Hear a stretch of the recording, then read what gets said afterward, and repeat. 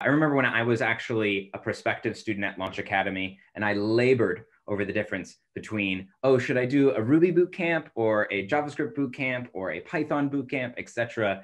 What's really the most important decision is that you choose to switch careers and invest in this skill set. Inevitably, you're going to see like pros and cons to both. I think, in my opinion, Node.js is going to be a lot more configurable and probably in some cases more performant. But because it is more bleeding edge, because it is newer, maybe you are going to have a few extra frustrations when you're in development mode with it. Whereas in Rails, because there is well-established conventions, as long as you're following those conventions, it's a speedier development process. So again, like you have different options to choose from. Both of them are valuable, and both of them will give you the skill set to land a gig. The key thing is to just keep persevering and keep pushing with one language. Don't kind of go halfway and then decide, oh, you know what, maybe I'm just learning the wrong language. You're going to lose momentum and a sense of progress that way. So it's really important to just kind of pick one and stick with it. I think for me, it's don't wait, right? Both technologies are in demand. Both technologies definitely have a captive market for sort of developers coming in and finding gainful opportunity. I think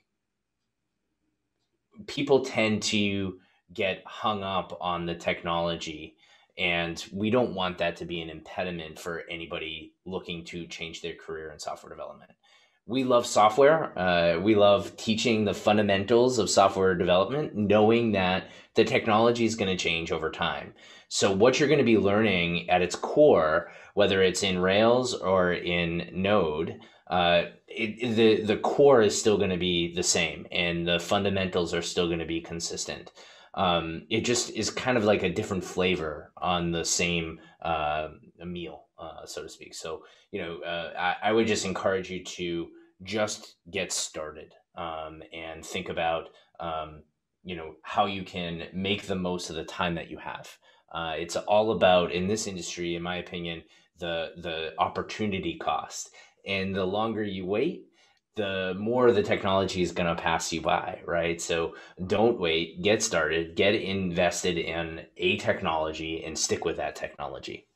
The language that you are choosing to learn first will not close doors to you in the future. It will simply allow you to understand the coding concepts better so that then you can figure out, what paths are open to you and which of them you want to walk down. Inherent in choosing to be a software developer is choosing to also be a lifelong learner. As we like to say, like, this is your foot in the door, but you are going to have to learn an enormous amount more technologies, concepts, design patterns, professional skills in terms of working on a team even. This is step one, and it's going to get you your first entry-level software engineering job. But then after that, like, you don't get to just be cozy. You get to, as long as you are hungry for it, continue to consume more of these different technologies and discuss and be a part of the way in which the whole industry moves forward, right? As a software developer, especially given how open source everything is, you are going to have a say in how even certain libraries and packages and even languages are used. So just take the plunge.